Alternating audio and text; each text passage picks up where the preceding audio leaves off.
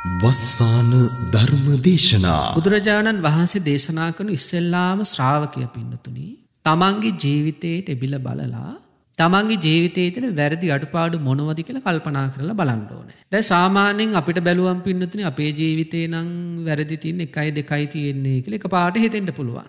නමුත් බුදුරජාණන් වහන්සේ මේ සූත්‍රය තුල දේශනා කරනවා පුද්ගල సంతානයක් තුල පින්නතුනි ඇති වෙන්න පුළුවන් වැරදි 44ක් පිළිබඳව. අපිට 44ම ගැනම කතා කරන්න වෙලාව නෙවෙයි. එහෙමුනොත් මේ පියවර 5 ගැන කතා කරන්න බැරි වෙනවනේ.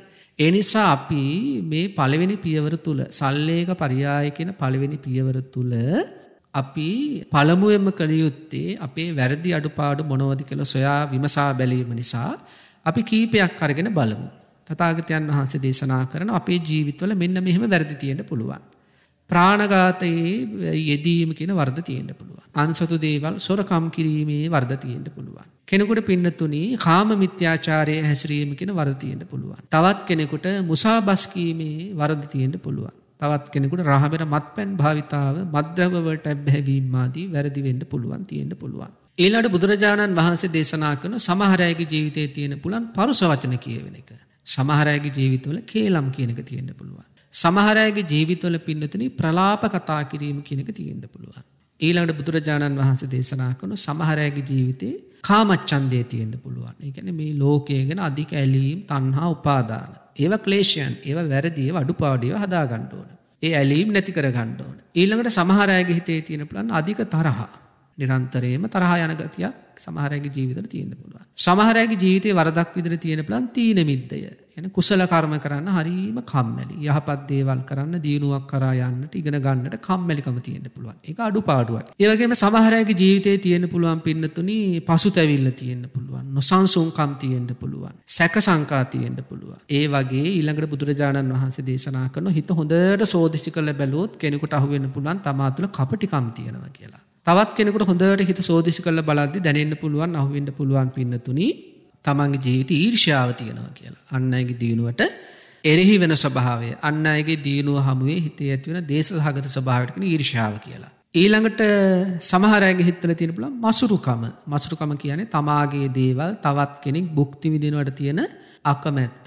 ඒ දන් දෙන්නේ එහෙම අකමැති මසුරුකම නිසා. අධික මාන්නය තියෙන්න පුළුවන්. ඒ මාන්නය එයා හිතලා හදාගන්න එකක් නෙවෙයි. එයාගේ සංසාර පුරුද්දට මාන්නක්කාරකම කියලා එකක් තියෙන පුළුවන්. ඒක යාට ලොකු හානියක්, ලොකු වේදනාවක් ඇති කරන කාරණාවක්. ඊළඟට සමහර අයගේ හිතේ තියෙන පුළුවන් පවට බය නැති ගතිය.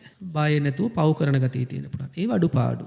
සමහර අයගේ ජීවිතේ තියෙන පුළුවන් වරදට ලැජ්ජාව නැතිකම. එහෙනම් ඒ වරදට ලැජ්ජාව නැතිකම කියන අඩුපාඩුවක්. ඒක අපි ඉක්මනට නිවැරදි කරගන්න ඕනේ. වරදට ලැජ්ජාව ඇති කෙනෙක් බවට පත් වෙමින්. ඉතින් මෙන්න මෙහෙම බුදුරජාණන් වහන්සේ දේශනා කරනවා කාරණා 44ක් තුල. අපි දැන් කිහිපය සිහිපත් කළේ. පුද්ගල సంతානයක් පින්නතුනි සෝදිසි කරලා බලද්දී විපරම් කරලා බලද්දී ඔන්න ඔය විදියට වරින් වර එදිනදා ජීවිතයේ සෝදිසි කරලා බලද්දී එක සිද්ධිවලදී එක කතාවලදී එක ක්‍රියාකාරකම්වලදී Tamanට අහු වෙන්න පුළුවන් පින්නතුනි මේ වරද මා තුළ තියෙනව නේද? මේ වරද මා තුළ තියෙනව නේද? මේ හටගත් ඉරිසියාවක් නේද? අන්නේ විදියට අපි ඉස්සෙල්ලාම පළවෙනි පියවරේදී කරන්නේ වැරදි ටික අල්ල ගන්න ඕනේ. වැරදි ටික අල්ලගෙන අපි පින්නතුනි ඉස්සෙල්ලාම කරන්න ඕන. ඔය වැරදි අතර තියෙනවා පින්නතුනි Tamanට වැඩිපුරම හානි කරන වරද.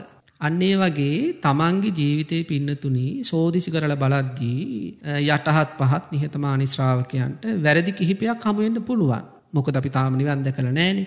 නිවන් දැකපු සෝතාපන්න ශ්‍රාවකයන්ගේ ජීවිතවල පවා අඩුපාඩු තියෙනවා නම් ඉතින් පුහුදුන් අපගේ ජීවිතවල අඩුපාඩුකම් ඕන තරම් තියෙන්න පුළුවන්.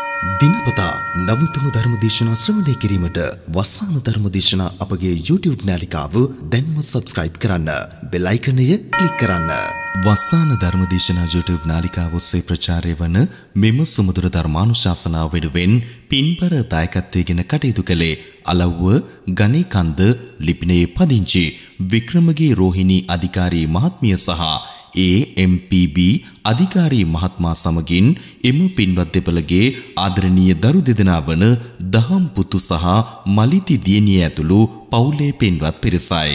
එම පින්වත් පිරිසගේ ප්‍රධාන අරමුණ වූයේ ලෝකවාසී සියලු දෙනාගේ සිත් පහන් වේ චතුරාර්ය සත්‍ය ධර්මයේ අවබෝධයේ පිණිසම මෙම උතුම් වූ ධර්ම දානමය පින්කම හේතු වාසනා වේවා යන්නයි. අද දේශකයන්න් වහන්සේ දොඩම්තලාව ධම්මගිරි ආරණ්‍ය සේනාසන වාසී අතිපූජනීය පුහුල්වැල්ලේ සාරද ස්වාමීන් වහන්සේ.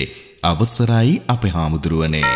සමන්ත චක්කවාලේසු අත්‍රා ගච්ඡන්තු දේවතා සද්ධම්මං මුනි රාජස්ස සුනන්තු සග්ග මොක්ඛදං ධම්මස්සවන කාලෝ අයං භදන්තා ධම්මස්සවන කාලෝ අයං භදන්තා ධම්මස්සවන කාලෝ අයං භදන්තා නමෝ තස්ස භගවතෝ අරහතෝ සම්මා සම්බුද්දස්ස නමෝ තස්ස භගවතෝ අරහතෝ සම්මා සම්බුද්දස්ස නමෝ තස්ස භගවතෝ අරහතෝ සම්මා සම්බුද්දස්ස ඉදකෝපනවෝ චුන්ද සල්ලේකෝ කරණීයෝ පරේ විහිංසකා භවිස්සන්ති මයමෙත්ත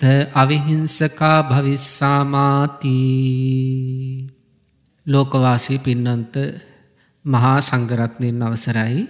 ශ්‍රද්ධාවන්ත කාරුණික ගුණවන්ත පින්නතුනි, අද දවසේ වස්සාන ධර්මදේශනා YouTube නාලිකාව ඔස්සේ ප්‍රචාරය වන මේ දහම් දේශනාව සඳහා බොහෝම ශ්‍රද්ධාවෙන් ගෞරවයෙන් ශාසනික හැඟීමෙන් හැම හිතක්ම ධර්මයෙන්ම නිවී සැනසෙන්න ඕන කියන උදාාර පරම චේතනාවෙන් දායකත්වයේ ධර්මයෙන් කටයුතු කරන්නේ අලව්ව ගණේ කන්ද අංක 468න් එක නිවසේ පදිංචි වික්‍රමගේ රෝහිණී අධිකාරී මහත්මිය සහ ඒ.එම්.පී.බී අධිකාරී මහත්මයා විසින් බව සිහිපත් කරලා තියෙනවා.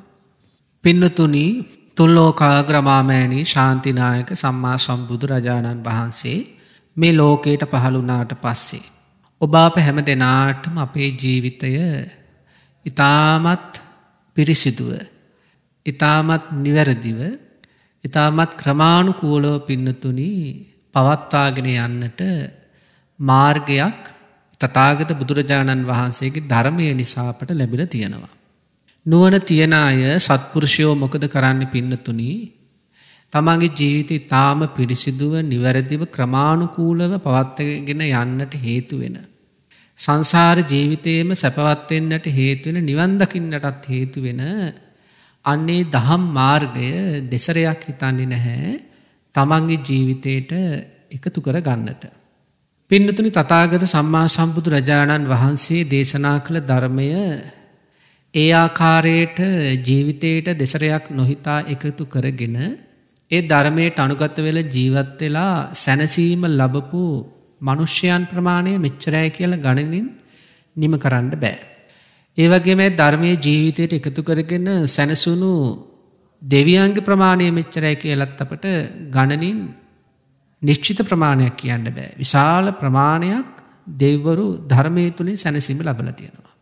ඒ වගේම පින්නතුනි, තථාගත ශ්‍රී සද්ධර්මය ජීවිතයට එකතු කරගෙන සැනසුණු බ්‍රහ්මකායික දේවරුන්ගේ ප්‍රමාණයත් මෙච්චරයි පෙබපණයි කියලා අපිට කියන්න බෑ.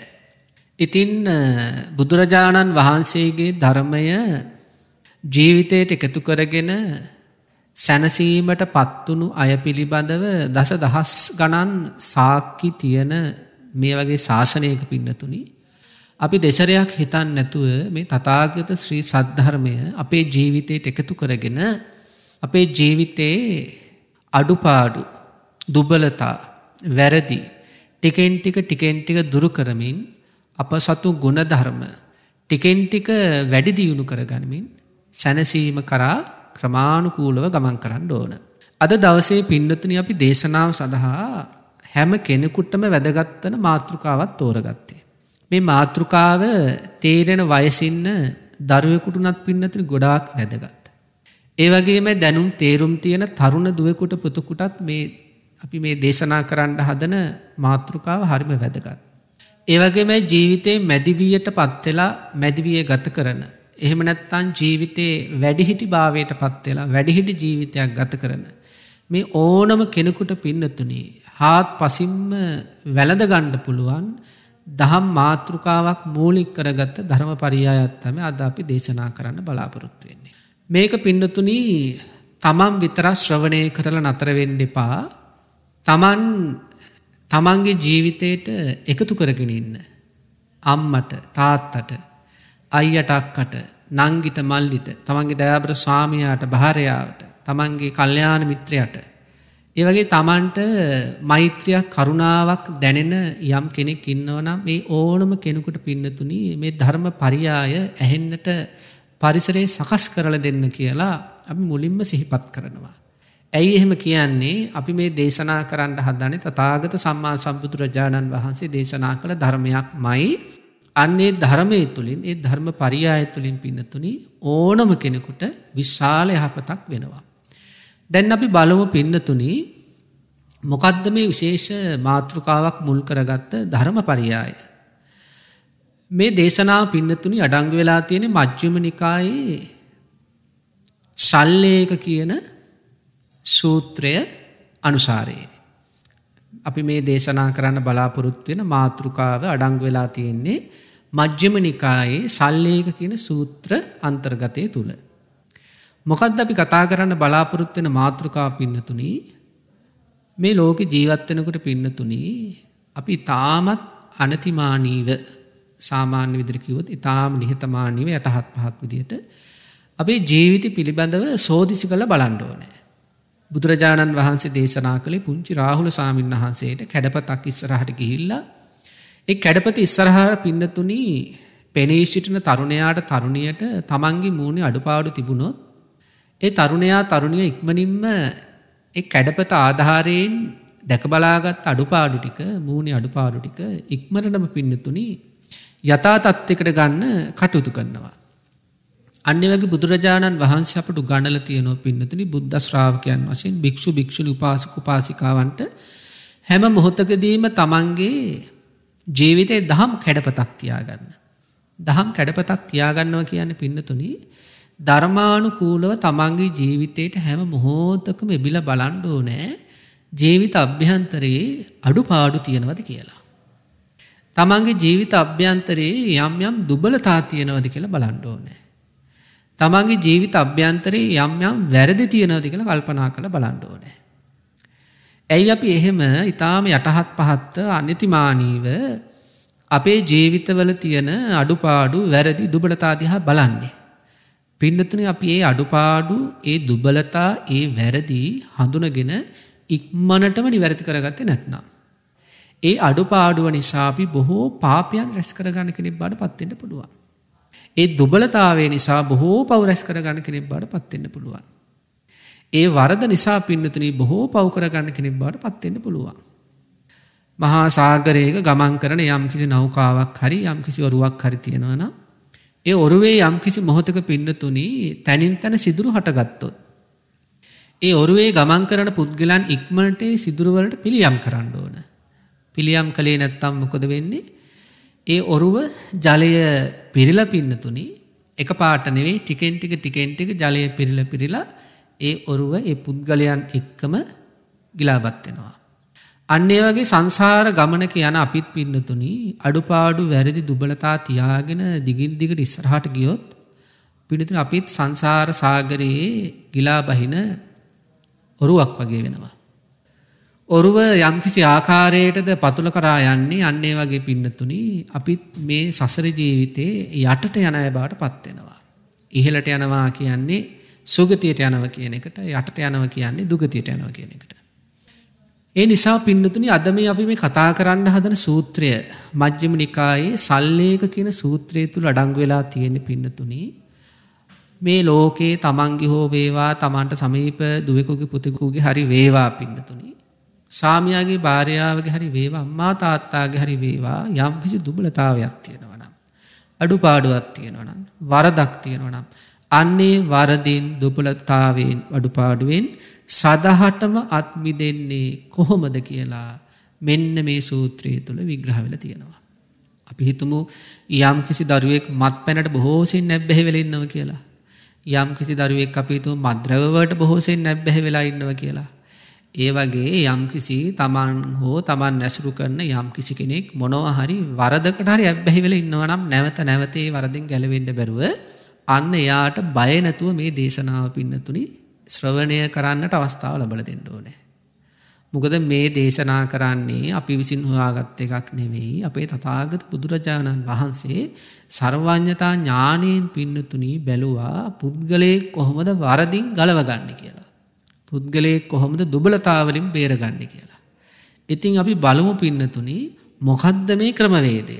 ඕනම වරදක් මේ ලෝකේ සිද්ධ කරන ඕනම වරදකින් සදහටම අත්මිදෙන්නට මග කියන මේ දේශනාව තුළ අන්තර්ගත වෙලා තියෙන කාරණා මොනවද කියලා අපි බලමු.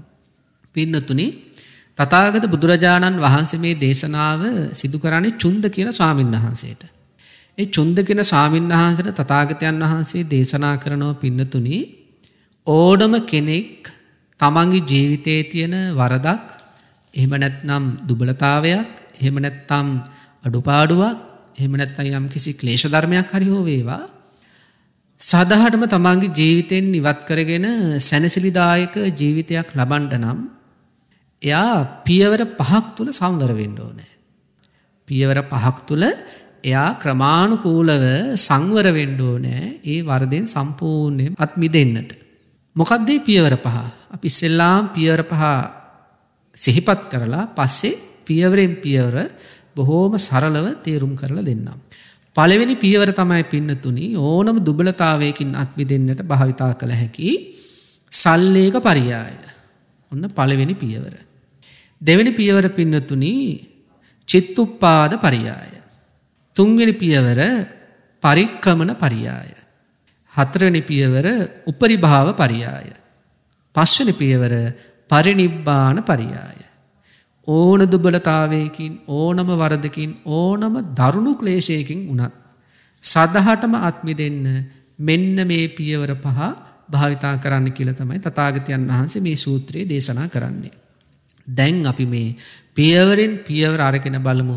ඇත්තටම තථාගත අපේ අමාමෑණී බුදුරජාණන් වහන්සේ දේශනා කරලා තියෙන විදිහට අපි අත්දකින ඕනම වරදකින් අපෙන් සිදුවෙන ඕනම දුබලතාවයකින් පින්නතුනි ගැලවෙන්නට මේ ක්‍රමය අපට කොතරම් දුරට ප්‍රයෝජනවත් වෙනවද කියලා. පළවෙනි එක තමයි පින්නතුනි අපි සිහිපත් කළ සල්ලේක පරියාය. ඔන්න පළවෙනි කාරණාව තමයි සල්ලේක පරියාය. මේ කාරණා 5 පොතක ලියාගෙන හරි පින්නතුනි සටහන් කරගන්න ඕන. මොකද මේක අනිවාර්යයෙන්ම අපිට කරන්න වෙන දෙයක්. මොකද අඩුපාඩු වැරදි දුබලතා තියාගෙන අපිට ඉස්සරහට යන්නම බෑ. සුගතියට යන එක පවා අපේ වලකින්න පුළුවන් මේ අඩුපාඩු දුබලතා නිසා. එතකොට පින්නතුනි පළවෙනි කාරණාව සල්ලේක පරියාය කියලා කියන්නේ මෙන්න මෙහෙම දෙයක්. බුදුරජාණන් වහන්සේ දේශනා කරන ඉස්සෙල්ලාම ශ්‍රාවකයා පින්නතුනි තමන්ගේ ජීවිතේට එබිලා බලලා තමන්ගේ ජීවිතයේ තියෙන වැරදි අඩුපාඩු මොනවද කියලා කල්පනා කරලා බලන්න ඕනේ. ඒකට නිහතමානීකම කියන එක හරියම වැදගත්. දැන් සාමාන්‍යයෙන් අපිට බැලුවම් පින්නතුනි අපේ ජීවිතේ නම් වැරදි තියෙන 1 2යි තියෙන්නේ කියලා එකපාරට හිතෙන්න පුළුවන්. නමුත් බුදුරජාණන් වහන්සේ මේ සූත්‍රය තුල දේශනා කරනවා පුද්ගල సంతානයක් තුල පින්නතුනි ඇති වෙන්න පුළුවන් වැරදි 44ක් පිළිබඳව. අපිට 44ම ගැනම කතා කරන්න වෙලාව නෙවෙයි. එහෙමුනොත් මේ පියවර 5 ගැන කතා කරන්න බැරි වෙනවනේ. ඒ නිසා අපි මේ පළවෙනි පියවර තුල සල්ලේක පරියාය කියන පළවෙනි පියවර තුල අපි පළමුවෙන්ම කළ යුත්තේ අපේ වැරදි අඩුපාඩු මොනවද කියලා සොයා විමසා බැලීම නිසා අපි කීපයක් අරගෙන බලමු. තථාගතයන් වහන්සේ දේශනා කරන අපේ ජීවිතවල මෙන්න මෙහෙම වැරදි තියෙන්න පුළුවන්. ප්‍රාණඝාතයේ යෙදීම කියන වරද තියෙන්න පුළුවන්. සමහර කෙනෙකුට අන්සතු දේවල් සොරකම් කිරීමේ වරද තියෙන්න පුළුවන්. කෙනෙකුට පින්නතුනි කාම මිත්‍යාචාරයේ හැසිරීම කියන වරද තියෙන්න පුළුවන්. තවත් කෙනෙකුට මුසාබස් කීමේ වරද තියෙන්න පුළුවන්. තවත් කෙනෙකුට රහබර මත්පැන් භාවිතාව මත්ද්‍රව්‍ය වලට බැහැවීම ආදී වැරදි වෙන්න පුළුවන් තියෙන්න පුළුවන්. ඊළඟට බුදුරජාණන් වහන්සේ දේශනා කරන සමහර අයගේ ජීවිතයේ තියෙන පුළුවන් පරුස වචන කියවෙන එක. සමහර අයගේ ජීවිතවල කේලම් කියන එක තියෙන්න පුළුවන්. සමහර අයගේ ජීවිතවල පින්නතුනි ප්‍රලාප කතා කිරීම කියන එක තියෙන්න පුළුවන්. ඊළඟට බුදුරජාණන් වහන්සේ දේශනා කරන සමහර අයගේ ජීවිතේ කාමච්ඡන්දය තියෙන්න පුළුවන්. ඒ කියන්නේ මේ ලෝකයේ ගැන අධික ඇලීම්, තණ්හා, උපාදාන. ඒවා ක්ලේශයන්, ඒවා වැරදි, ඒවා අඩුපාඩු, ඒවා හදා ගන්න ඕන. ඒ ඇලීම් නැති කර ගන්න ඕන. ඊළඟට සමහර අයගේ හිතේ තියෙන පුළුවන් අධික තරහ. නිරන්තරයෙන්ම තරහ යන ගතියක් සමහර අයගේ ජීවිතවල තියෙන්න පුළුවන්. සමහර අයගේ ජීවිතේ වරදක් විදිහට තියෙන පුළුවන් තීන මිද්දය. එන කුසල කර්ම කරන්න හරීම කම්මැලි. යහපත් දේවල් කරන්න, දියුණුවක් කරා යන්නට, ඉගෙන ගන්නට කම්මැලිකම තියෙන්න පුළුවන්. ඒක අඩුපාඩුවක්. ඒක දුබලතාවයක්. ඒක නිවැරදි කර ගන්න ඕන. ඒ වගේම සමහර අයගේ ජීවිතේ තියෙන්න පුළුවන් පින්නතුනි පසුතැවිල්ල තියෙන්න පුළුවන්. නොසන්සුන්කම් තියෙන්න පුළුවන්. සැක සංකා තියෙන්න පුළුවන්. ඒ වගේ ඊළඟට බුදුරජාණන් වහන්සේ දේශනා කරන හිත හොඳට සෝදිසි කරලා බැලුවොත් කෙනෙකුට අහු වෙන්න පුළුවන් තමා තුළ කපටිකම් තියෙනවා කියලා. තවත් කෙනෙකුට හොඳට හිත සෝදිසි කරලා බලද්දි දැනෙන්න පුළුවන් අහු වෙන්න පුළුවන් පින්නතුනි තමන්ගේ ජීවිතේ ඊර්ෂ්‍යාව තියෙනවා කියලා. අන් අයගේ දියුණුවට එරෙහි වෙන ස්වභාවය, අන් අයගේ දියුණුව හමුවේ හිතේ ඇති වෙන දේශසහගත ස්වභාවයට කියන ඊර්ෂ්‍යාව කියලා. ඊළඟට සමහර අයගේ හිතවල තියෙන පුළුවන් මසුරුකම. මසුරුකම කියන්නේ තමාගේ දේවල් තවත් කෙනෙක් භුක්ති විඳිනවට තියෙන අකමැත්ත. ඔය දන් දෙන්න එහෙම අකමැති මසුරුකම නිසා. ඊළඟට තවත් කෙනෙකුගේ ජීවිතේ තියෙන පුළුවන් පින්නතුනි අධික මාන්නය තියෙන්න පුළුවන්. ඒ මාන්නය එයා හිතලා හදාගන්න එකක් නෙමෙයි. එයාගේ සංසාර පුරුද්දට මාන්නක්කාරකම කියලා එකක් තියෙන්න පුළුවන්. ඒක යාට ලොකු හානියක්, ලොකු වේදනාවක් ඇති කරන කාරණාවක්. ඊළඟට සමහර අයගේ හිතේ තියෙන පුළුවන් පවට බය නැති ගතිය. බය නැතුව පව් කරන ගතිය තියෙන පුළුවන්. ඒ අඩුපාඩු. සමහර අයගේ ජීවිතේ තියෙන පුළුවන් වරදට ලැජ්ජාව නැතිකම. එහෙනම් ඒ වරදට ලැජ්ජාව නැතිකම කියන අඩුපාඩුවක්. ඒක අපි ඉක්මනට නිවැරදි කරගන්න ඕනේ. වරදට ලැජ්ජාව ඇති කෙනෙක් බවට පත් වෙමින්. ඉතින් මෙන්න මෙහෙම බුදුරජාණන් වහන්සේ දේශනා කරනවා කාරණා 44ක් තුල. අපි දැන් කිහිපය සිහිපත් කළේ. පුද්ගල సంతානයක් පින්නතුනි සෝදිසි කරලා බලද්දී, විපරම් කරලා බලද්දී ඔන්න ඔය විදියට වරින් වර එදිනදා ජීවිතයේ සෝදිසි කරලා බලද්දී එක එක සිද්ධිවලදී, එක එක කතාවලදී, එක එක ක්‍රියාකාරකම්වලදී Tamanට අහු වෙන්න පුළුවන් පින්නතුනි මේ වරද මා තුළ තියෙනව නේද? මේ වරද මා තුළ තියෙනව නේද? මේ හටගත් ඉරිසියාවක් නේද? අන්නේ විදියට අපි ඉස්සෙල්ලාම පළවෙනි පියවරේදී කරන්නේ වැරදි ටික අල්ල ගන්න ඕනේ. වැරදි ටික අල්ලගෙන අපි පින්නතුනි ඉස්සෙල්ලාම කරන්න ඕන. ඔය වැරදි අතර තියෙනවා පින්නතුනි Tamanට වැඩිපුරම හානි කරන වරද. දැන් අපි හිතමු මොන කෙනෙක්ට හිතේ ඉරිසියාවක් ඇති වෙනවා. ඊළඟට හැබැයි යාට පිටට නොපෙන්නා ඉන්න පුළුවන් ඉරිසියාව. හැබැයි ඒකත් අකුසලයක්, වරදක්. ඊළඟට යාට දැනෙනවා සමහර අවස්ථාවල යාගේ ජීවිතේ තීන මිද්දේ තියෙනවා කියලා. කම්මැලිකම් තියෙනවා කියලා. ඒකත් එයාගේ මානසිකත්වයේ තුල තියෙන යම්කිසි අකුසල ධර්මයක්. හැබැයි මෙයාට දැනෙනවා ඊට වඩා මට වැඩිපුරම සිද්ධ වෙන්නේ බොරු කියන එක නේද? මට වැඩිපුරම සිද්ධ වෙන්නේ ඊටත් වඩා පරුස වචන කියවෙන එක නේද? අන්න ඒ වගේ තමන්ගේ ජීවිතේ පින්නතුනි සෝදිසි කරලා බලද්දී යටහත් පහත් නිහතමානී ශ්‍රාවකයන්ට වැරදි කිහිපයක් හමු වෙන්න පුළුවන්. මොකද අපි තාම නිවන් දැකලා නැහැනේ. නිවන් දැකපු සෝතාපන්න ශ්‍රාවකයන්ගේ ජීවිතවල පවා අඩුපාඩු තියෙනවා නම් ඉතින් පුහුදුන් අපගේ ජීවිතවල අඩුපාඩුකම් ඕන තරම් තියෙන්න පුළුවන්.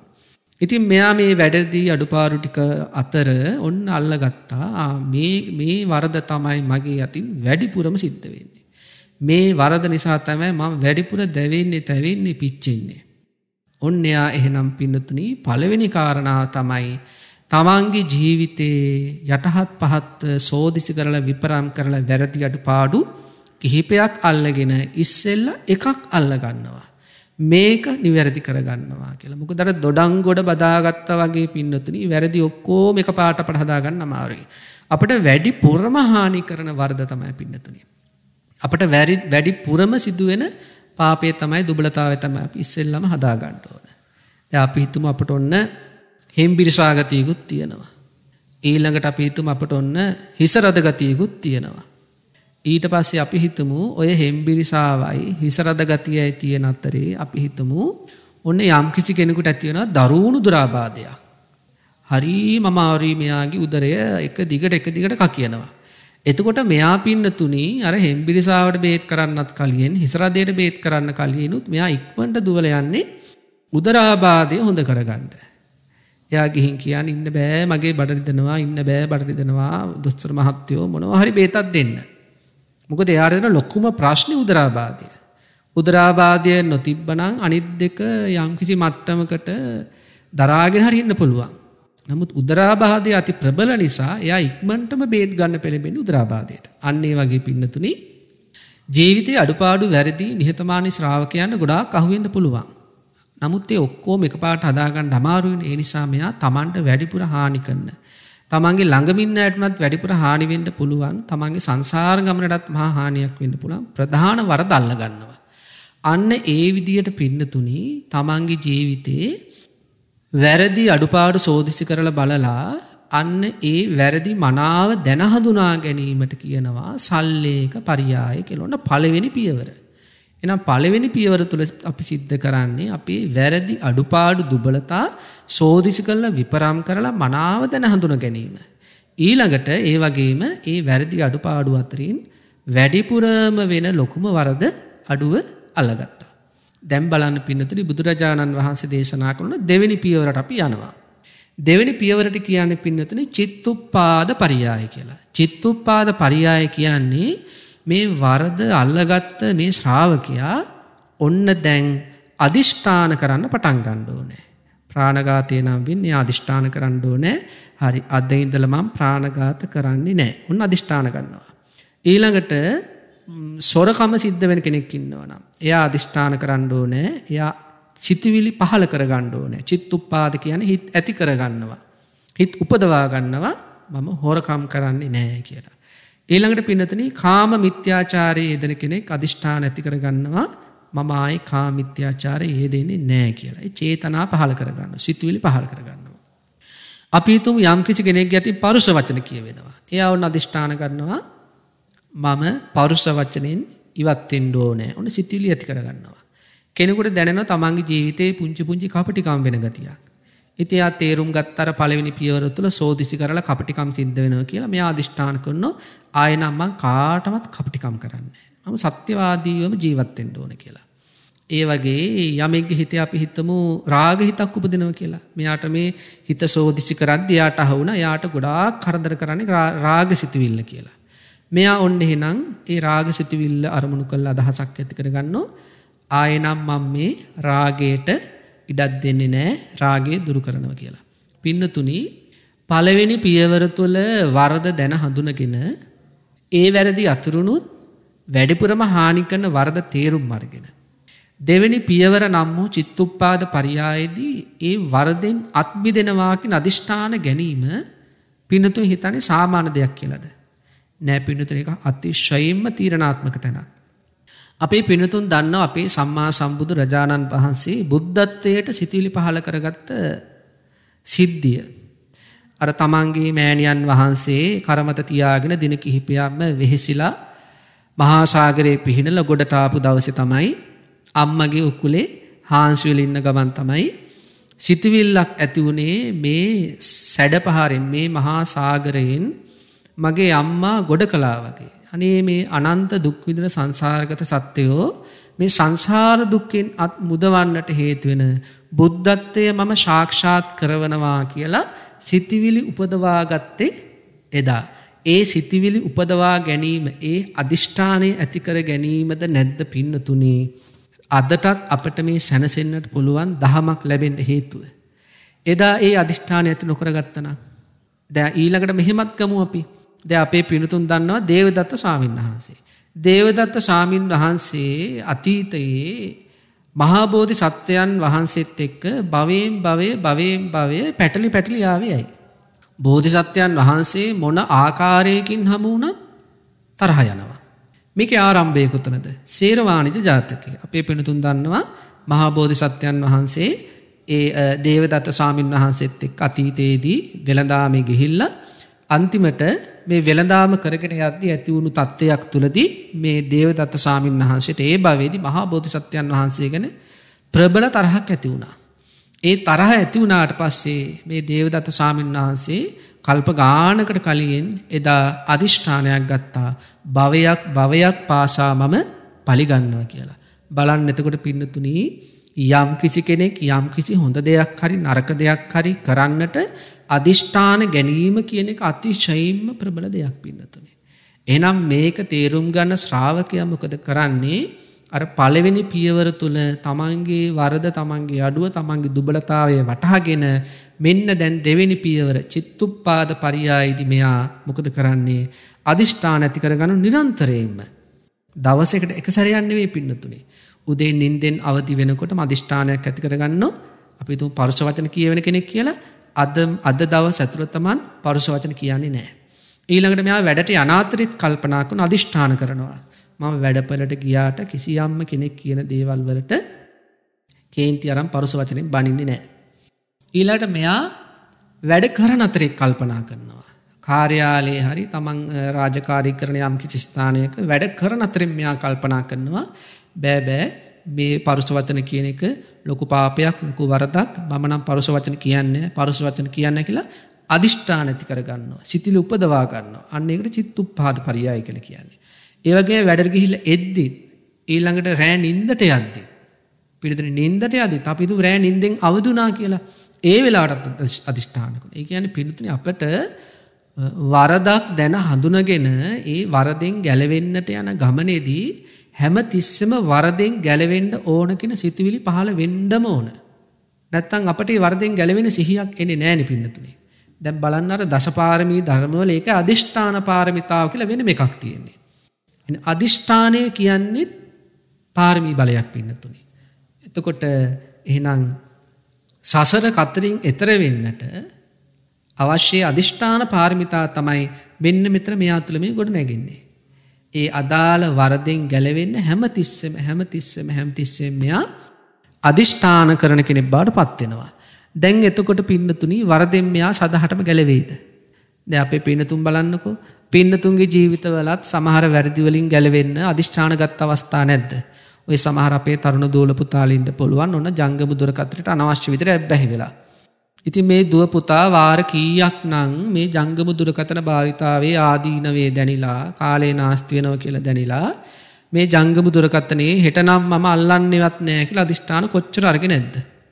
නේද? නමුත් ඒක නොඅල්ලාම ඉන්න පුළුවන් වුණාද? නේද? එහෙනම් අපිට තේරෙනවා අදිෂ්ඨානය අවශ්‍යයි. නමුත් අදිෂ්ඨානයෙන්ම වැරදි වලින් ගැලවෙන්නේ නැහැ. අදිෂ්ඨානය අවශ්‍යයි වැරදි වලින් ගැලවෙන්න. හැබැයි අදිෂ්ඨානයෙන්ම වරදින් ගැලවෙන්න බෑ. මත්පැන් පාවිච්චි කරපු අපේ සමහර අය ඉන්නවා මේ ලෝකේ. එයාලත් එහෙමයි. එයාලා හැමදාම උදේට අදිෂ්ඨාන කරනවා අද රැයට නම් ආපහු මම මත්පැන් බොන්නේ නැහැ. භාර්යාවගෙන් බැනුම් අහන්න බෑ, නින්දා ලබන්න බෑ, දරුවන්ගෙන් අවලාද ලබන්න බෑ කියලා. ඒත් මොකද වෙන්නේ පින්නතුනි? හවස දන්නේම නැහැ අර මත්පැන් බොන්නට අවශ්‍ය පරිසරය සකස් වෙද්දී මේ ඇදීලා යනවා මේ පැත්තට. ආපහු හෙට උදේට ආපහු අදිෂ්ඨාන කරනවා ආයෙනම් බොන්නේ නැහැ. පැත්තවත් බලන්නේ නැහැ. නමුත් ඒවට පරිසරයේ සකස් වෙද්දී මෙයාට බලනෝනේ මෙයාට බැලෙනවා මේ පැත්තට. මෙයා ඒ පැත්තට යනෝනේ මෙයා ඒ පැත්තට යැවෙනවා පින්නතුනේ. ඒ කියන්නේ අදිෂ්ඨානය වරදින් ගැලවෙන්න අවශ්‍යම ගුණාංගයක් වුණාට අදිෂ්ඨානයෙන්ම වැරදි වලින් ගැලවෙන්න බෑ කියලා පින්නතුන්ට හොඳටම අත්දැකීම් ඇති. එහෙනම් අපි තව පියවරකට යන්න ඕන.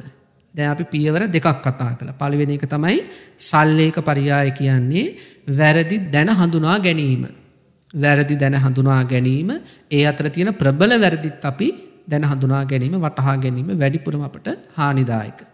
දෙවෙනි එක තමයි පින්නතුනේ දෙවෙනි පියවර චිත්තුප්පාද පරියාය කියන්නේ හැමතිස්සෙම නිරන්තරයෙන්ම අන්නේ වරදින් ගැලවෙන්න අදිෂ්ඨාන ඇති කරගන්නවා. සිතුවිලි පහළ කරගන්නවා.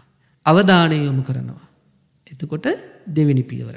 ඒකෙන් විතරක් වරදින් ගැලවෙන්න බැරි නිසා ඔන්න බුදුරජාණන් වහන්සේ ඉමහත් කරුණාවෙන් තුන්වෙනි කාරණාව පියවර ඉදිරිපත් කරනවා පින්නතුනි පරික්කමන පරියාය.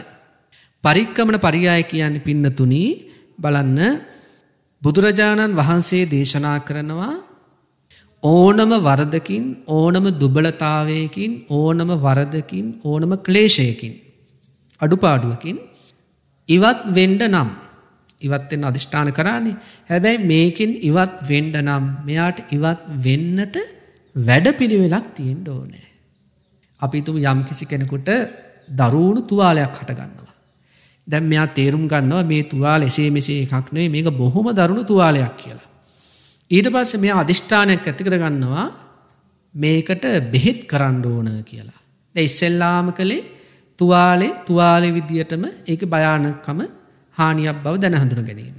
ඊළඟට මේ අදහසක් ඇති කරගත්තා මේක හොඳ කරගන්න ඕන. මේක හොඳ කරගන්න ඕන. හැබැයි එතනින් නැවතිලා බෑ. මෙයා ඒක හොඳ කරගන්න පුළුවන් වෛද්‍යවරයෙක්, වෙද මහත්තයෙක්, يعني මාර්ගයක් හොයාගන්න ඕන. අන්න ඒ වගේ වරද විදිහට තේරුම් අරගෙන වරදින් ගැලවෙන්න ඕන කියලා අදිෂ්ඨාන ඇති කරගන්න ශ්‍රාවකය පින්නතුනි ඊළඟට බලන්න ඕනේ මේ වරදෙන් ගැලවෙන්න මම පාවිච්චි කළ යුතු හරි මඟ මොකද්ද? අන්න ඒක හරීම වටිනවා පින්නතුනි.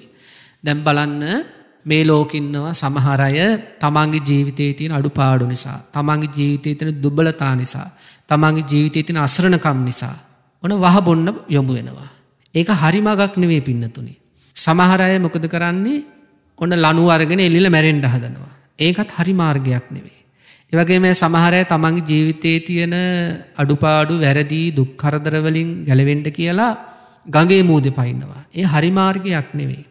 සමහර අය තමන්ගේ ජීවිතයේ දුක් කරදර, අසරණකම්, ඔය විවිධ ප්‍රශ්න වලින් ගැලවෙන්න කියලා මර හඬ තියලා අඬනවා. සමහර අය බිත්ති ඔළුවේ ගහ ගන්නවා, ඇඳේ ගහ ගන්නවා, අතින් ගහනව පින්නතුනේ. ඒ වගේ අතේ තියෙන දේවල් පොඩි කරනවා. ඒවා හරි මාර්ගයේ නෙවෙයි. ඒ වගේ සමහර අය පින්නතුනි තමන්ගේ දුක කාට හරි කියනවා. එන අදාළ නැහැ. එයා නුවණ තියෙන කෙනෙක්ද, නුවණ නැති කෙනෙක්ද අදාළ නැහැ. ඔහේ අහුවෙන කෙනාට හමු වෙන කෙනාට තමන්ගේ ජීවිතේ දුක් කරදර කියන අයත් ඉන්නවා. ඒකත් හරි මාර්ගයක් නෙවෙයි. ඒ වගේ පින්නතුනි විවිධ අය තමන්ගේ ජීවිතේ අත්දකින්න වෙලා තියෙන අසරණකම්, දුබලතා, වැරදි අඩුපාඩු වලදී වැරදි මාර්ගමයි හොයාගන්නේ. ඒ තුලින් වෙන්නේ තියෙන ප්‍රශ්නෙට තවත් ප්‍රශ්න එකතු වෙනවා. මේ සමහර තරුණ දරුවෝ ඉන්නවා ඔන්න ආදරය කරලා විරහව විදිනකොට ආදරය කරපු කෙනා චපල වෙලා තමන්ට විරුද්ධ වෙලා තමන් අතහැරලා ගියාට පස්සේ සමහර දරුවෝ මොකද කරන්නේ? සමහර දරුවෝ එහෙම අපට හමු වෙලක් තියෙනවා පින්නතුනි. හමු වෙන කෙනා එක්ක පින්නතුනි සමදතා පවත්ත ගන්නට පටන් ගන්නවා. සමහර දරුවෝ අපට හමු වෙලා තියෙනවා තමන් ගොඩාක් හදවතින්ම යම් කිසි කෙනෙකුට ආදරය කරා නම් ඒ ආදරය කරපු කෙනා තමන්ව අතහැරලා බොහෝම චපල විදියට කටයුතු කරා නම් නිකන් තමන්ගෙන් පරිගන්නවා වගේ ඊට පස්සේ හරීම පින්නතුනි අසෝබන විදියට හමු වෙන කෙනා එක්ක සම්බන්ධතාවය ඇති කරගන්න කෙනෙක් බාටපත් වෙනවා. ඉබාගාත යන කෙනෙක් බාටපත් වෙනවා. ඒවා හරි මඟ නෙවෙයි පින්නතුනි. අපේ ජීවිතවල ප්‍රශ්න ඇති වුණාට පස්සේ අඩුපාඩු, අසරණකම්, වැරදි ආදී තියෙනකොට ඒවයින් අත් මිදෙන්න හරිම මාර්ගයක් තෝරගන්න ඕන. බුදුරජාණන් වහන්සේ උපමාවක් දේශනා කරනවා. ගඟකින් එතර වෙන්නට බලාපොරොත්තු වෙන කෙනා වැරදි තොටුපළකින් බැස්සොත්, කිඹුලන් ගහන වැරදි තොටුපළකින් බැස්සොත් එයා විනාශ වෙන එකමයි වෙන්නේ. එයාට ගඟින් එතර වෙන්න බෑ. ඒ වගේමයි යම් කිසි නගරයකට යන බලාපොරොත්තු වෙන කෙනෙක් අලිකොටි වලස්සු පිරුණු වන ගහනයක් තුලින්, වනාන්තරයක් තුලින් යන මාවතක් තෝරගත්තොත් එයා අනතුරකටපත් වෙන්න පුළුවන්. අන්න ඒ වගේ බුදුරජාණන් වහන්සේ දේශනා කරන වැරදි තොටුපළවල් වලින් නැත්නම් වැරදි මාර්ග වලින් අපේ ප්‍රශ්න වලට, ගැටලු වලට, දුබලතා වලට විසඳුම් හොයන්න යන්න හොඳ නැහැ. අපේ තථාගත බුදුරජාණන් වහන්සේ දේශනා කරලා තියෙනවා කල්යාණ මාර්ගයන්, يعني ඊටාම යහපත් මාර්ගයන් අපේ මේ වරද අඩුපාඩුව පින්නතුනි දුරු කරගන්න. අන්න ඒව භාවිතා කරන්න. මොනවද බුදුරජාණන් වහන්සේ වැරදි අඩුපාඩු, දුබලතා, කෙලෙස් දුරු කරගන්නට අපට පෙන්නලා තියෙන මාර්ග ගොඩක් තියෙන පින්නතුනි. හරි මාර්ග, හරි තොටුපළවල් වලවල් බොහොමයක් දේශනා කරලා තියෙනවා. පළවෙනි එක තමයි පින්නතුනි සීලාදී ගුණ ධර්මයන්ගේ පිහිටලා කටයුතු කරන කල්යාණ මිත්‍රයෝ. මේ කල්යාණ කියන්නේ රත්තරන් වගේ අදහසක් නේ පින්නතුනි. එතකොට අපට අපේ ජීවිතයේ කල්යාණ මිත්‍රයෝ කියලා ඉතින් කිව්වට ඇත්තටම පින්නතුනි කල්යාණ මිත්‍රයෝ කෙනෙකුගේ ජීවිතේට ඉන්නේ හරිම සුළු පිරිසයි. ඉතින් කල්යාණ කියන්නේ ඊටාම වටින සිල්වත් ගුණවත් කල්යාණ මිත්‍රයෝ කෙනෙකුට ඉන්නේ හරිම සීමිත පිරිසයි. ඉතින් අන්න ඒ වගේ සිල්වත් ගුණවත් කල්යාණ මිත්‍ර සම්පත්තියක් තමන් හදාගන්න ඕනේ. මොකද මේ කල්යාණ මිත්‍ර සම්පත්තිය තුලින් තමා පින්නතුනි තමන්ට වරදින් ගැලවෙන මාර්ගය sannivedanaya වෙන්නේ. දැන් අපිට ඉන්න උතුම්ම කල්යාණ මිත්‍රයන් වහන්සේ කවුද? තථාගත බුදුරජාණන් වහන්සේ. ඊට පස්සේ අපිට ඉන්න උතුම්ම කල්යාණ මිත්‍රයන් වහන්සේලා කවුද? සෝතාපන්න, සකෘදාගාමි, අනාගාමි, අරහත් මහෝත්තමයන් වහන්සේලා. ඊට පස්සේ අපිට උතුම්ම කල්යාණ මිත්‍රයන් වහන්සේලා මේ සුපටිපන්න, ඍජුපටිපන්න, ඥායපටිපන්න, සාමිචිපටිපන්න කියන ගුණ ඇති කර ගැනීමේ මාර්ගයට පිළිපන් සම්මුති මහා සංඝරත්නය අපේ කල්යාණ මිත්‍රයන් වහන්සේලා. ඊළඟට ගෙහි සමාජයත් තුලත් හොඳට ධර්මයේ දන්න, ධර්මයේ තුල හික්මෙන, සිල්වත්, ගුණවත් උපාසක උපාසිකාවන් ඉන්නවා. අන්න යාලත් කල්යාණ මිත්‍රයන්. එතකොට අපේ ජීවිතයේ තියෙන වරද, අඩුපාඩුව, ක්ලේශ ධර්මය හෝ දුරු කරගන්න, බැහැර කරගන්න අවශ්‍ය මාර්ගය හොයා ගැනීමේදී පින්නතුනි මොකද කරන්න ඕනේ? අන්න අර කල්යාණ මිත්‍ර සම්පත්තියක් අපි ජීවිතයට එකතු කරගන්න ඕනේ. ඉතින් වර්තමාන සමාජය ගත්තට පස්සේ පින්නතුනි ගොඩාක් පරිස්සම් වෙන්න ඕනේ. ගොඩාක් පරිස්සම් වෙන්න ඕනේ. කල්යාණ ධර්මය කියලා කල්යාණ නොවන ධර්මය ප්‍රකාශ කරන අය සමාජයේ ඉන්න පුළුවන්.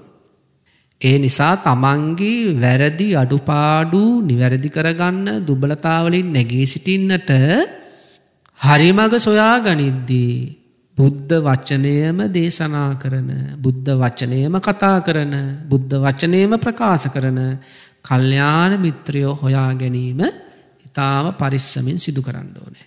ඊළඟට ඒ කල්යාණ මිත්‍රයන් හොයාගෙන විතරක් මදි. ඒ කල්යාණ මිත්‍රයන් සමග තමන්ගේ ප්‍රශ්න, ගැටලු, අර්බුද පුළුවන් නම් කතා බහ කරන්න ඕනේ. ඒ දෙවෙනි විසඳුම. තුන්වෙනි විසඳුම තමා පින්නතුනේ නිරන්තරයෙන්ම ධර්ම ශ්‍රවණයෙහි යෙදෙන්න ඕනේ. නිරන්තරයෙන්ම ධර්ම ශ්‍රවණයේ යෙදෙන්න ඕනේ. තමන්ගේ වැරදින් ගැලවෙන්නට උපකාර වෙන දහම් පද තමයි ශ්‍රවණය කරන්න ඕනේ. දැන් අපි හිතමු මෙහෙම කෙනෙකුගේ වචන අසංවරයි. එහෙනම් එයා වචනේ සංවරය ගැන ප්‍රකාශ වෙන බණ හොයන්න ඕනේ. සමහර අයගේ කය අසංවරයි. ඒ කියන්නේ ප්‍රාණඝාත, දත්තාදාන, කාමීත්‍යාචාර වෙනවා. එතකොට එයා හොයන්න ඕන කායික සංවරය ගැන ප්‍රකාශ වෙන ධම්ම දේශනා. සමහර අයට හිතනවා මට හරියට තරහ යනවා, ඊර්ෂ්‍යාව ඇති වෙනවා කියලා.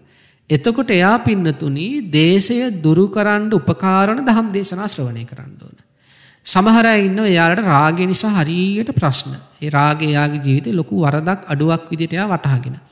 එයා එහෙනම් රාගය දුරු වෙන්නට හේතු වෙන ධම්ම දේශනා තමයි ශ්‍රවණය කරන්න ඕන. මෙන්න මේ වගේ අපි හිතමු යම් කිසි කෙනෙක් ඉන්නවා.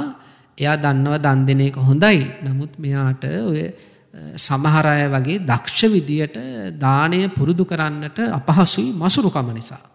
ඉතින් මෙන්න මේ මසුරුකම දුරු කරගන්න මෙයා දාන ආනිසංස ගැන කතා වෙන, දාන ආනිසංස ප්‍රකාශ කරන දහම් දේශනා හොයා ශ්‍රවණය කරන්න ඕනේ. මේ කාරණාව හොඳටම හිතර ගන්න ඕන දෙයක් පින්නතුනි. අපි කාලෙන් කාලෙට එක එක සංසාර දෝෂෙට, එක එක වැරදි වලට ගොදුරු වෙන්න පුළුවන්. සංසාර දෝෂෙට, සිතිවිලි පරම්පරාවේ ගති ස්වභාවය අනුව යම් යම් කාලවල විවිධ වැරදි වලට යොමු වෙන්න ඉඩක් තියෙනවා. ඉතින් අන්න ඒ කාලවලදී ඒ අදාළ වරදෙන් ගැලවෙන්නට උපකාර වෙන දේශනාම අහන්න ඕනේ. සමහර කාලවල Tamanට හිතෙනවා නම් Taman හරිම කුරුරු විදියට ළඟ ඉන්න අයගේ හිත රිද්ද බොහෝම හිංසාකාරී විදියට කටයුතු කරනවා කියලා. එහෙනම් කරුණාව ප්‍රකට කරන දේශනා අහන්න ඕනේ.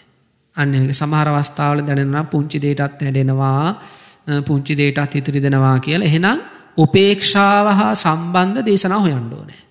දැන් මේ ලෝකයේ තියෙන අන්තර්ජාල පහසුකම් නිසා පින්නතුනි Tamanට තියෙන ගැටලුවට අදාළ දේශනා හොයාගන්නවා කියන එක අපහසු නෑ. අන්න ඒවර ගැටලුව විසඳ ගන්න කම්ම නිරන්තරයෙන්ම නැවත අහන්න ඕන පින්නතුනි. ඒක හරි මඟක්. ඊළඟට තව විශේෂ කාරණාවක් බුදුරජාණන් වහන්සේ දේශනා කරන පින්නතුනි, ඕනම වරදකින් ගැලවෙන්නට ටිකක් අමාරු නමුත් හැබැයි බොහෝම ඉහළ ප්‍රතිඵල ලබා දෙනවා සමතේ සහ විපස්සනාව කියන එක. හිත එකඟ කරවන පින්නතුනි භාවනා පුරුදු කරන්න ඕනේ. දැන් බලන්න අපි දන්නවා පින්නතුනි කෙලෙස් නිසානේ වැරදි සිද්ධ වෙන්නේ. කෙලෙස් ඇවිස්සෙනකොට තමයි වැරදි සිද්ධ වෙන්නේ. අපිට කෙලෙස් සංසිඳව ගන්න උපකාර වෙනවා සමත භාවනාව. හරියට අපි හිතමු ඔන්න ලොකු වතුර භාජනයක් තියෙනවා. මේ වතුර භාජනේ රොන් මඩ පිරීලා තියෙන්නේ. ඉතින් යම් කිසි කෙනෙක් මේ රොන් මඩ පිරීලා තියෙන වතුර භාජනේ අපි හිතමු යම් කිසි දර කැබැල්ලක් අරගෙන කලතනවා. කලතලා දර කැබැල්ල එළියට ගත්තට පස්සේ අපි දකිනවා සම්පූර්ණයෙන්ම රොන් මඩ ඇවිස්සලා කියලා. අන්න ඒ වගේ තමයි සාමාන්‍ය කෙනෙක්ගේ හිත දකින දේවල් නිසා, ඇහෙන දේවල් නිසා, මතක් වෙන දේවල් නිසා අර රොම්මඩ ඇවිස්සුනා වගේ අර වතුර බඳුර කැළතෙනකොට අර අහන දකින මතක් වෙන දේවල් නිසා මොකද වෙන්නේ? සාමාන්‍ය පුහුදුන්නායක චිත්තසංතානයේ කෙලෙස් රොම්මඩ කියනවා මොකද වෙන්නේ? හැමතිස්සෙම ඇවිස්සලා තියෙන්නේ. එතකොට අර වාජනය කලතන එක නතර කළොත් ක්‍රමානුකූලව රොන්මඩ තැන්පත්වල වතුර පිරිසිදු වෙන්නේ යම්සේද අපි හිත එකඟ වෙන්නට හේතු වෙන යම් කුසල් අරමුණු වල හිත පුරුදු කරද්දි පින්නතුනි හිතේ තියෙන කෙලෙස් රොන්මඩ මොකද වෙන්නේ? සංසිඳෙන්න පටන් ගන්නවා. ඒ සඳහා තමයි බුදුරජාණන් වහන්සේ දේශනා කළ තියෙන බුද්ධානුස්සති භාවනාව. බුද්ධානුස්සති භාවනාව පුරුදු කරනවා කියන්නේ බුදුරජාණන් වහන්සේගේ සම්මා සම්බුද්ධ විද්‍යාචරණ සම්පන්න සුගත ලෝක විදූ කියන ගුණ අරගෙන හොඳට හිතට දැනෙන්නට මෙනෙහි කරනවා. එතකොට කෙලෙස් රොන්මඩ තැන්පත් වෙන්න පටන් ගන්නවා. ඊළඟට මොකද කරන්නේ? ආනාපාන සති භාවනාව වර්ගින ආස්වාස ප්‍රස්වාසයේ හිත පිහිටුවා ගන්න උත්සාහ කරනවා. ආස්වාස ප්‍රස්වාසයේ කියන කුසලාරම්මණයෙම ජීවත් වෙන්න උත්සාහ කරනවා. එතකොට කෙලෙස් රොන්මඩ තැන්පත් වෙනවා. අන්න ඒ වගේ බුද්ධානුස්සති භාවනා, ධම්මානුස්සති භාවනා, සංඝානුස්සති භාවනා, සීලානුස්සති භාවනා, ආනාපානසති භාවනා, මෙන්න මේ වගේ මෛත්‍රී භාවනා, කරුණා භාවනා, අන්න ඒ වගේ පින්නතුනි හිත එකඟ කරවන ඇවිස්සුණු රොන්මඩ තැන්පත් වෙන්නාක්සේ අපේ හිතේ ඇවිස්සුණු කෙලෙස් ධර්ම සංසිඳිලා යන්න, තැන්පත් වෙලා යන, නිශ්චල වෙලා යන්නට මෙන්න මේ සමත භාවනාව උපකාර වෙනවා. අන්නේ සමත භාවනාව අපේ වැරදි වලින් ගැලවෙන්න පුදුමාකාර උපකාරයක්. ඊළඟට විදර්ශනා භාවනාව. විදර්ශනා භාවනාව කියන්නේ අපි අපේ ජීවිතයේ අනිත්‍ය, දුක්ඛ, අනාත්ම වශයෙන් විදසුනට ගැනීම. මෙන්න මේවා පින්නතුනි නිවැරදි තොටුපළවල්. හරි මාර්ග. දැන් ආපු අපි සිහිපත් කරනවා අපි ඉස්සෙල්ලාම කරන්නේ මොකද්ද? සල්ලේක පරියාය. ඒ කියන්නේ වැරදි හඳුනා ගැනීම සහ වැරදි අතර තියෙන ප්‍රබලම වරද අල්ලා ගැනීම. දෙවෙනි එක තමයි චිත්තුප්පාද පරියාය කියන්නේ නිරන්තරයෙන් ඒ වරදෙන් අත්මිදෙන බවට, ඒ වරද දුරු කරන බවට අදිෂ්ඨාන කිරීම, සිතුවිලි උපදවා ගැනීම. ඒක විතරක් කරලා වරදින් ගැලවෙන්න බැරි නිසා බුදුරජාණන් වහන්සේ තුන්වෙනි පරියාය ඉදිරිපත් කළා. මොකද්ද? පරික්කමන පරියාය. පරික්කමන පරියාය කියන්නේ ඒ වරදින් ගැලවෙන්නට විසම මාර්ගයක්, වැරදි මාර්ගයක් නෙවෙයි, හරි මාර්ගයක්. වැරදි තොටුපලක් නෙවෙයි, නිවැරදි තොටුපලක් පින්නතුනි වරදින් එගොඩ වෙන්නට පාවිච්චි කරන. මොනවද නිවැරදි තොටුපලවල්? කල්යාණ මිත්‍ර සම්පත්තිය. දෙවෙනි එක කල්යාණ මිත්‍රයන් සමග සාකච්ඡා කිරීම ගැටලුව. තුන්වෙනි එක මොකද්ද? හොඳට බණ අහන්න ඕනේ. බණ අහන්නේ කොහොමද? වරදට විසඳුම් ලැබෙන බණ අහන්න ඕනේ. ඒ කාලෙට යම් වැරදි ඇති වෙනවා නම් ඒ කාලේ ඇති වෙන වැරදි වලින් ගැලවෙන්න උපකාර වෙන බණම හොය අහන්න ඕනේ. හතරවෙනි එක තමයි හිත එකඟ කරවන බුද්ධානුස්සති, ආනාපාන සති, මෛත්‍රී වගේ භාවනා පුරුදු කරන්න ඕනේ. පස්වෙනි එක තමයි මේ ජීවිතයේ නැමැති පංච උපාදානස්කන්ධ ධර්මය අනිත්‍ය, දුක්ඛ, අනාත්ම ආදී වශයෙන් විදර්ශනා කරන්න ඕනේ. ඔන්න වරදින් ගැලවීමේ තුන්වෙනි පියවර.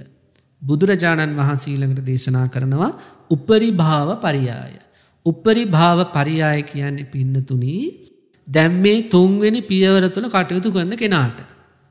නේද? පළවෙනි පියවර තුල වැරදි හඳුනගෙන, දෙවෙනි පියවර තුල වරදින් ගැලවෙන්න අදිෂ්ඨාන ඇති කරගෙන, තුන්වෙනි පියවර තුල ඒ වරදින් ගැලවෙන්නට උපකාර වන දේවල් පුරුදු කර යන කෙනාට වෙන දෙයක් තමයි උපරිභාව පරියාය කියලා කියන්නේ. මෙයාට පින්නතුනි දැනෙන්න පටන් ගන්න මෙන්න මෙහෙම දෙයක්. ඔන්න අපට ඇති වෙනවා පින්නතුනි යම්කිසි අපි හිතමු ලොකු වෛරස් රෝගයක් වැළඳෙනවා. මොන දරුණු වෛරස් රෝගයක් වැළඳුණා කියලා අපි හිතමු. අපි ඊට පස්සේ මොකද කරන්න ඕන? වෛද්‍යවරයෙක් ළඟට ගිහින් කියනවා මට මෙහෙම වෛරස් රෝගයක් හැදලා තියෙනවා කියලා. එතකොට ඒ වෛද්‍යවරයා කියනවා උදේට මේ පෙත්ත ගන්න, දවල්ට මේ පිටි ටික ගන්න, රැයට මේ පිටි ටික ගන්න. ඒ වගේම ස්නානය කරද්දී උණු වතුර පාවිච්චි කරන්න. ආදි වශයෙන් ඒ වෛද්‍යවරයා ළඟට අපි ලෙඩක් එක්ක ගියාම වෛද්‍යවරයා අපිට දෙනවා බේත් ටිකක්. ඊට පස්සේ අපි ගෙදර ඇවිල්ලා කරන්නේ වෙලාවට මාත්‍රාවට ඖෂධ ගන්නවා. ඖෂධ ගන්නකොට අපිට මොකද්ද වෙන්නේ? අපිටම දැනෙනවා. අපි මෙහෙම කියනවා. මගේ ඔළුව ඊයේ නම් ඉන්න බැරි තරම් කකිය ඇවා. දැන් නම් ටිකක් කටි. ඊයේ මගේ මේ ඔක්කොම දනිස් පොල් කටු රිදුනා, ඊළඟට කොන්ද රිදුනා, මුළු ඇඟම මේ කකිය ඇවා. හැබැයි දැන් නම් ටික ටික අඩුයි. බලන්න අර ඖෂධ පාවිච්චි කරද්දී සිද්ධ වෙන වෙනස් වීම මෙයාට දැනෙනවා. ඊට පස්සේ මෙයා කියනවා ඊයේ නම් වාර 2-3ක් හීතලල්ල උණ ගත්තා. අද නම් එක සැරේ ඒකත් ටික වෙලාවයි ඇති වුණේ. වැඩි වෙලා තිබ්බේ නැහැ. අන්න ඒ වගේ මේ රෝගයකට ඖෂධ ගත්ත කෙනා ඖෂධ පාවිච්චි කරද්දී එයාට දැනෙනව පින්නතුණි තමා තුළ යහපත් ධනාත්මක වෙනසක් සිද්ධ වෙනවා. තමා තුළ සංවර්ධනයක් කලින් තිබ්බට වඩා දැනෙන්න පටන් ගන්නවා කායිකව. නිරෝගීභාවය තුළ. අන්න ඒ වගේම දෙයක් පින්නතුණි තමයි මේ 4 වෙනි පියවරේදී බුදුරජාණන් වහන්සේ දේශනා කරන්නේ. වරද හඳුනගෙන වරදෙන් ගැලවෙන්න අදිෂ්ඨාන ඇති කරගෙන ඒ වරදෙන් ගැලවෙන්නට අර නිවැරදි මාර්ග පුරුදු කර කර යන කෙනාට දැනෙනවා තමන්ගේ අතින් සිදු වුණු වැරදි ටික ටික අඩු වෙන හැටි. කොහොමද ඒක දැනෙන්නේ? අපි හිතමු යම් කිසි කෙනෙක්ගේ අතින් යම් කිසි වරදක් සතියකට 5 වතාවක් වුණා. දැන් මෙයා මේ බුදුරජාණන් වහන්සේ දේශනා කළ මේ වැඩපිළිවෙල කරගෙන යද්දි මෙයාට දැනෙනවා ගිය සතියේ 5 වතාවක් වුණා. හැබැයි මං ගිය සතිය අවසානයේ ඉඳලා මේ වැඩපිළිවෙල නේද වැරදි හඳුනගෙන වරදින් අත් මිදීමේ අදිෂ්ඨාන ඇති කරගෙන ඒ වරදින් ගැලවෙන්න හේතු වෙන බණ අසමින්, කල්යාණ මිත්‍රයෝ ඇසුරු කරමින්, බණ භාවනා කරමින්, දහම් මනසිකාර කරමින් මම දැන් ඉස්සරහට ආවනේ දවස් 7ක්. එතකොට මෙයාට දැනෙනවා මේ සතිය ඇතුළත වරදින් ගැලවෙන්න අදිෂ්ඨාන ඇති කරගත්ත දවස් ඉඳලා දින 7ක් යන තැන මෙයා කල්පනා කරලා බලනවා ගිය සතියේ 5 වතාවක් මගේ අතින් අර වරද වුණා, මේ වතාවෙනු 3 වතාවයි. මේ සැරේ වුණේ 3 වතාවයි වුණේ. අන්න එයාට දැනෙනවා වැරද්ද වෙච්ච වාර ගන්න අඩු වෙලා. එකපාරටම වරද නතර වුණේ නැහැ. මෙයාට දැනෙනවා වැරදි වෙච්ච වාර ගන්න අඩුයි. අපි දු යම් කිසි කෙනෙක්ගේ අතින් අපි දු පරුස වචන නිතරම කියවෙනවා. අපි දු සතියකට වාර 7-8ක් පරුස වචන කියවෙනවා. මේ වරදින් අත්මිදීමේ පියවරවල් ටිකෙන් ටික පුරුදු කරද්දී මෙයාට දැනෙනවා ගිය සතියේ නම් 7-8 පාරක් මම පරුස වචන කිව්වා තමා. හැබැයි මේ සතියේ නම් වාර 4යි පරුස වචන කියවෙලා තියෙන්නේ. දැන් මෙයාට මෙයාගෙන් වරද වෙන වාර ගාන පවා පුදුමාකාර සිහියක් තියෙනවා. මොකද මෙයා වරදින් අත්මිදීමේ මාර්ගය තුල ඉන්න කෙනෙක් නිසා. ඊට පස්සේ මෙයා මේක දිගින් දිගට පුරුදු කරගෙන යද්දී මෙයාට ඊළඟ සතියේ දැනෙනවා වාර 2යි පරුස වචන කියවෙලා තියෙන්නේ. අන්න ඒ වගේ පින්නතුණි ලෙඩකට බේත් ගත්ත කෙනාට බේත් පාවිච්චි කරන්න සුවතාවය Tamanටමයි දැනෙන්නේ. වෙනස Tamanටමයි දැනෙන්නේ වගේ වරදින් ගැලවීමේ ප්‍රතිපදාව තුළ හික්මන ශ්‍රාවකයාටම දැනෙනවා. ඒවායි වටේ පිටේ ඉන්න අයට නෙවෙයි Tamanට දැනෙනවා පින්නතුණි. විශේෂයෙන්ම මගේ අතින් අර වරද වෙන වාර ගන්න ටික අඩු වෙනවා කියලා.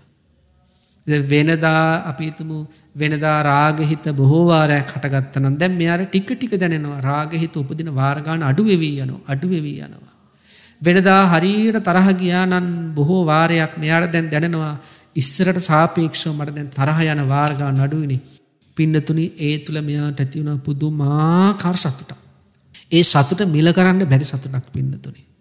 පින්නතුනි තමන්ගේ ජීවිතේ ගැලවෙන්න බැරුව අවුරුදු ගාණක් විඳවපු වරදකින් ඊටාම කෙටි කාලයක් තුලදී අත්මිදෙන්නට වාසනා සම්පත්තිය තමන්ට සකස් වෙනකොට හැකියාව ඇති වෙනකොට පින්නතුනි ඒ සතුටේ පින්නතුනි තරම හිතන්නවත් බැරි තරම්. මොකද වරද තුල එච්චරට සංසාරගත සත්වයෝ අසරණ වෙලා ඉන්නේ. ඉතින් ඒ වරද තුල අසරණ උනේ යම් මට්ටමකටද වරදෙන් ගැලවෙනකොටම ඒ මට්ටමටම සන්තෝෂ වෙනවා පින්නතුනි. යම් ගැඹුරකට වරදෙහි ගිලිලා හිටියද අන්න ඒ වගේම පින්නතුනි ගැඹුරු සතුටක් ලබනවා වරදින් අත්මිදෙද්දී. ඉතින් අන්න ඒකට කියන උපරිභාව පරියාය කියලා. අන්න ඒක දැනෙනකොට අර තමන්ගේ ප්‍රශ්නේ විසඳෙනව නේද කියලා දැනෙනකොට තව ආස හිතෙනවා. තව ආස හිතලා මොකද කරන්නේ? තව වීර්ය කරනවා. උත්සාහ කරනවා. ඉතින් තව මොනවද මගේ අඩුපාඩු තියෙන්නේ? තව මොනවද මගේ අඩුපාඩු තියෙන්නේ කියලා පුංචි අඩුපාඩු වලට පවා තව අවධානය යොමු කර ඒ වැරදිත් හදා ගන්න අධිෂ්ඨාන කරමින් ඒ වැරදි වලින් ගැලවෙන්නත් මාර්ගය පාවිච්චි කරනවා. ඉතින් මෙන්න මේ පියවරට කියනවා. ඒ කියන්නේ අර වරදින් ගැලවෙන කෙනා අත්දකින 4 වෙනි පියවර තමයි තමන්ගේ වැරදි ටිකෙන් ටික අඩු වෙවි යන බව. පස්වෙනි පියවර බුදුරජාණන් වහන්සේ දේශනා කරන පරිනිබ්බාන පරියාය. මෙයාට දැනෙනවා දැන් නම් ඒ වරද කාලයක් ගියාට පස්සේ දැනෙනවා මේ පුහුණුව තුළ ඒ වරද මගේ අතින් වෙන්නෙම නැහැ. දැන් මෙයාට දැනෙනවා පරුස වචනයක් කියුනේ නැහැනේ සති දෙකකින්. ඊළඟට මෙයාට හිතෙනවා මම බොරුවක් කියලා නැහැනේ සති තුනකින්. දැන් මේ පුහුණුව තුළ දිගටම ආපු කෙනාට අවසානයේ දැනෙන දේ පින්නතුනේ. ඊළඟට අපි හිතමු කාමිත්‍යාචාරය යෙදුණු කෙනෙක් කියලා. එයාට පින්නතුනේ දැන් දැනෙනවා දැන් සති ගාණක් වෙනවා කාමිත්‍යාචාරයක් ගැන මට අදහසක්වත් එන්නේ නැහැ. ඒ වගේ පින්නතුනේ ඒ කියන්නේ මේ බලහත්කාරයෙන්වත් ඒ වරද කරවන්න බැරි මට්ටමකටපත් වෙනවා. අපි හිතමු දැන් අතීතේ නම් ළඟම ඉන්න කෙනෙක් රවල බැලුවත් පරුස වචන 10ක් විතර කියන මට්ටමේ කෙනෙක් හිටියා කියලා. මේ දහම් පරියාය පුරුදු කරගෙන කාලයක් යද්දි පින්නතුනි ළඟම ඉන්න කෙනා පරුස වචන 10ක් කිව්වත් කේන්තියක් නැති මට්ටමකටපත් වෙනවා. ඉස්සර නම් රවල බැලුවොත් පරුස වචන 10ක් කියුණා. දැන් පරුස වචන 10ක් කිව්වත් කේන්තිය හැදෙන්නේ නැහැ. හරියට ගිනි කූරයි ගිනි පෙට්ටියයි හැප්පෙන තැන ගින්නක් උපදිනවා. ගිනි කූරයි ගිනි පෙට්ටියයි හැප්පෙන තැන ගින්නක් උපදිනවා. හැබැයි ගිනි කූර පෙඟෙව්වොත් එහෙම නැත්නම් ගිනි පෙට්ටිය පෙඟෙව්වොත් වතුරෙන් ගින්නක් උපදින්නට පරිසරේ නැහැ වගේ. අතීතයේ මෙයාට දැනෙනවා අතීතේ නම් පරුස වචනේ ඇහෙනකොට මං ගිනි පෙට්ටියේ ගිනි කූරේ හැප්පුණා වගේ ඇවිලිලා ගියා. හැබැයි දැන් හරියට ගිනි කූර පෙඟෙව්වා වගේ කොච්චර පරුස වචන ඇනුම් පද කෙනෙහිලිකම් වචන ඇහැට පෙනුනට කනට ඇහුනට Tamanට දැනෙනවා මේකේ තරහ හැදෙන්නේ නැහැ දැන්. අන්න පරිනිබ්බාන පරියාය කියන්නේ එහෙම සරලව සිහිපත් කළොත් පරිනිබ්බාන පරියාය කියන්නේ අන්න එහෙම Tamanට දැනෙනවා පින්නතුනේ අතීතයේ ඌ වැරදි නොවන මට්ටමකට මං දෙවියනේපත් වෙලා නේද කියලා. ඒක පුදුමාකාර සංසාරික ජයග්‍රහණයක්. අපි මේ ජීවිතවල අපේ අතින් වෙන හැම වැරදක්ම පින්නතුනේ සංසාර ගමනේ බොහෝ සෙයින් සිද්ධ වෙලා තියෙනවා. එම සංසාර ගමනත් තුළ භවයක් පුරා නැවත සිදුවෙවි ආපු වැරදි පරම්පරාවක් අපිට මේ තථාගත බුදුරජාණන් වහන්සේගේ ධර්මයේ තුලින් නැවත නූපදින විදියට පින්නතුනි බැහැර කරගන්න පුළුවන් නම් ඒ වරද දුරු කරගන්න පුළුවන් නම් පින්නතුනි ඒක පින්නතුනි අපි සංසාරික වශයෙන් ලබන ජයග්‍රහණයක්. ජීවිතයේ මේ භවයේ තුල ලබන ජයග්‍රහණයක් නෙවෙයි සංසාර ගමනේ අපි ලබපු ජයග්‍රහණයක්. මහා ජයග්‍රහණයක්. ඉතින් අන්නේ විදිහට පින්නතුනි අපේ තථාගත බුදුරජාණන් වහන්සේ චුන්ද කියන ස්වාමීන් වහන්සේට දේශනා කරනවා පිළිතුර මේ ලෝකේ ඕනම වරදක් ඕනම දුබලතාවයක් ඕනම අඩුපාඩුවක් ඕනම ක්ලේශ ධර්මයක් මෙන්න මේ ක්‍රමවේද පහට පියවර පහට අනුකූලව ප්‍රහාණය කරන්න පුළුවන්. මොකද්ද මේ පියවර පහ? පළවෙනි එක තමයි සල්ලේක පරියාය කියන්නේ හොඳට හිත සෝදිසි කර වැරදි අඩුපාඩු කායික වාචික මානසික හොඳට විපරාම් කරලා බලනවා. බලලා ඒකෙන් අපිට ඔක්කොම එකපාරට හදන්න අමාරු නිසා ප්‍රධානව සිද්ධ වෙන වරද අල්ල ගන්නවා. ඊට පස්සේ දෙවෙනි එක චිත්තුප්පාද පරියාය. ඒ කියන්නේ ඊට පස්සේ නිරන්තරයෙන් අදිෂ්ඨාන ඇති කර ගන්නවා. ඒ වරදෙන් මමත් මිදෙන්න ඕනේ. ඒ වරදෙන් මමත් මිදෙන්න ඕනේ. මේ විඳ දුක ඇති මේ වරද තුලින් මම මේ වරදෙන් අත් මිදෙන්න ඕනේ කියලා ඒ අබ්බැහිවීමක් නම් ඒ අබ්බැහිවීමෙන් මමත් මිදෙන්න ඕනේ කියලා අදිෂ්ඨාන ඇති කරගන්න චිත්තුප්පාද පරියාය. ඊළඟට තුන්වෙනි එක තමයි පරික්කමන පරියාය කියන්නේ අන්නේ වරදින් ගැලවෙන්නට කල්යාණ මිත්‍ර සේවනය හොයාගෙන යනවා. කල්යාණ මිත්‍රයන් සමග රහස් රකින්න කල්යාණ මිත්‍රයන් සමග ඒ වරද කතා බහ කරනවා. ඊළඟට නිරන්තරයෙන්ම වරදෙන් ගැලවෙන්න පුළුවන් බණ අහන්න යොමු වෙනවා. ඊළඟට හිත එකඟ වෙන බුද්ධානුස්සති වගේ භාවනා කරනවා. විදර්ශනා භාවනා කරනවා අනිත්‍ය දුක්ඛ අනාත්ම ආදී වශයෙන්.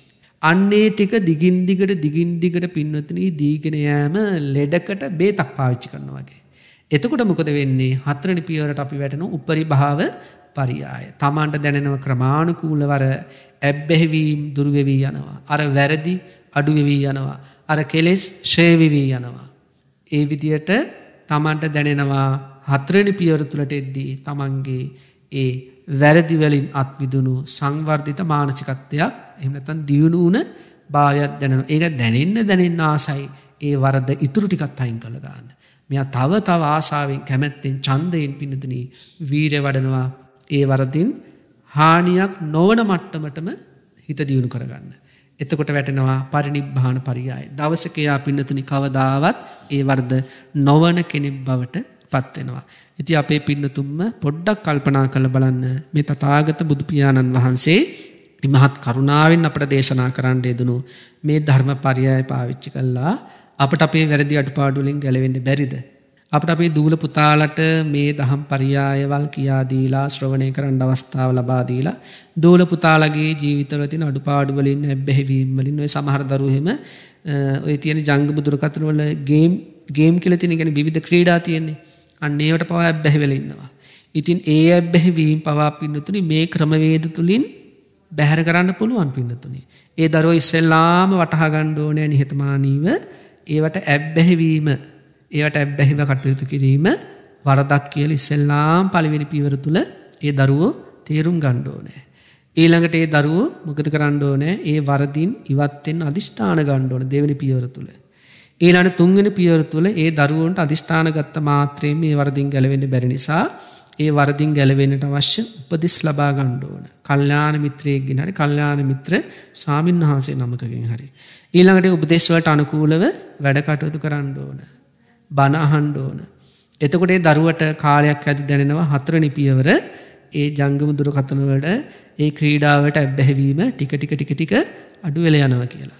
ඒ වගේම ඒක දිගින් දිගටම කරගෙන යද්දී මේ දරුවට ඊටාම හොඳින් අධ්‍යාපන කටයුතු කරගෙන යන්න පුළුවන් විදියට අරව ගැන කිසියම් ඇබ්බැහිවීමක් නැතුව ඒ වරදින් අත්විදුණු දෙමව්පියන්ගේ පවා ආදරය ගෞරවය ලබන ඊටාම යහපත් දරුවෙක් බවට පත් වෙන්න පුළුවන්. ඒ නිසා දරුවන්ගේ විතරක් නෙවෙයි පින්නතුනි අපි අසුරු කරන ඕනෑම කෙනෙක්ගේ වරදක් අඩුපාඩුවක් දුබලතාවයක් එයාලට දුරු කරගන්න බැරුව කටයුතු කරනවා නම් ඉතින් මේ ධම් දේශනාව මේ තථාගතයන් වහන්සේ දේශනා කරන්න යෙදුණු ධර්මයේ ඇසුරු කරගෙන සිදු කරන්න යෙදුණු මේ දේශනාව ශ්‍රවණය කරන්න අවස්ථාව ලබා දෙන්න.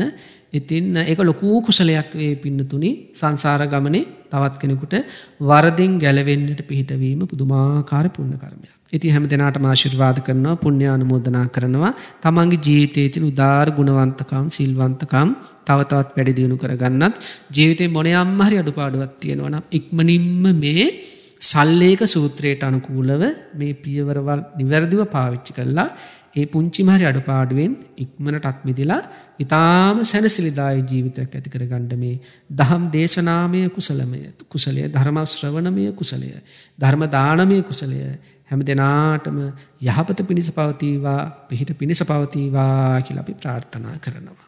පින්නතුනේ අද දවසේ මේ උදාර දහම් දේශනාව සඳහා දායකත්වයේ ධර්මයෙන් කටයුතු කරන්නේ අලව්ව ගණේකන්ද අංක 468 එක නිවසේ පදිංචි වික්‍රමගේ රෝහිණී අධිකාරී මහත්මිය සහ ඒ.එම්.පී.බී අධිකාරී මහත්මිය විසින්. ඉතින් මේ පින්වන්ත මහත්මියත් සිහිපත් කළ තියෙන විශේෂයෙන්ම ප්‍රධාන අරමුණ වශයෙන් බොහොම මෛත්‍රියෙන් කරුණාවෙන් ගුණවන්ත සංකල්පයක් ඇති කරගෙන තමයි කටයුතු කරලා තියෙන්නේ.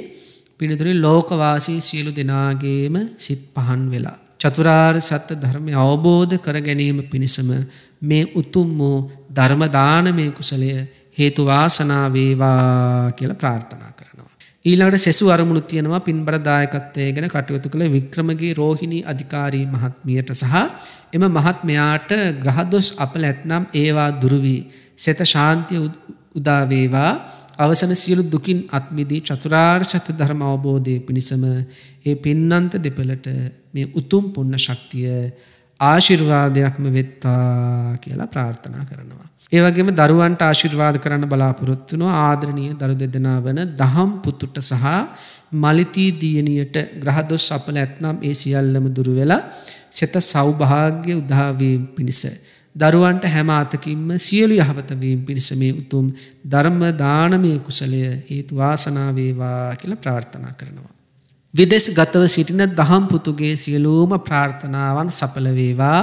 මලිත දියණියගේ රැකී ආරක්ෂා කටයුතු සහ කරන කෙන සියලුම දේවල් සර්ව ප්‍රකාරයෙන්ම සාර්ථක වේවා. දේශකයන් වහන්සේ ඇතුළු ගරුතර මහා සංඝ රත්නයට මේ උදාාර පුණ්‍ය ශක්තිය ආශිර්වාදයක් වේවා.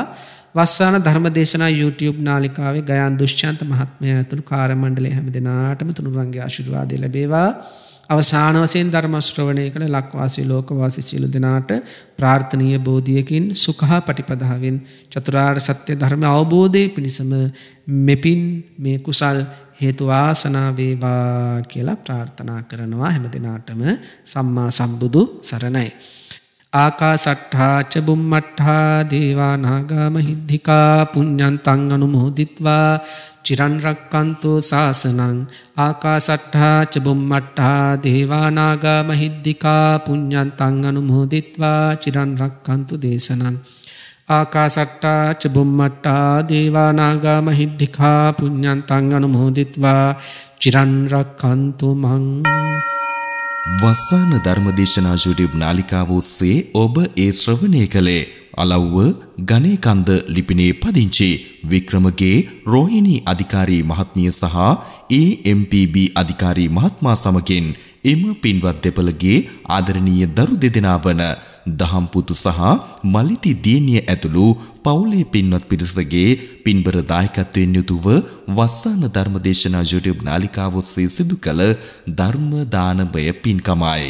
මෙම ධර්ම දානමය කුසලයේ අනුභව බලයෙන් එම පින්වත් පවුලේ සියලුම දෙනාට ග්‍රහ දොස් අපල ඇතනම් ඒවා දුරු වී නිදුක් නිරෝගී සුවය සමගින් සෞභාග්‍ය සම්පන්න ජීවිතයක් ගත කිරීමට මෙම පින් කුසල් හේතු වාසනා වේවා. ධම්මසු ඔබ සැමටත් සම්මා සම්බුදු සරණයි.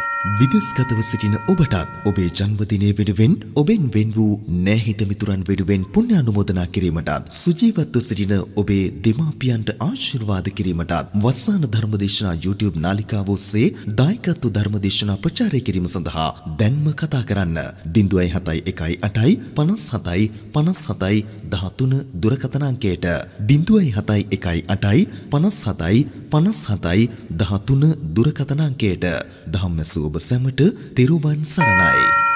071 57 57 13 071 57 57 13 වස්සාන ධර්මදේශනා දිනපතා නවතම ධර්මදේශනා ශ්‍රවණය කිරීමට වස්සාන ධර්මදේශනා අපගේ YouTube නාලිකාව දැන්ම subscribe කරන්න.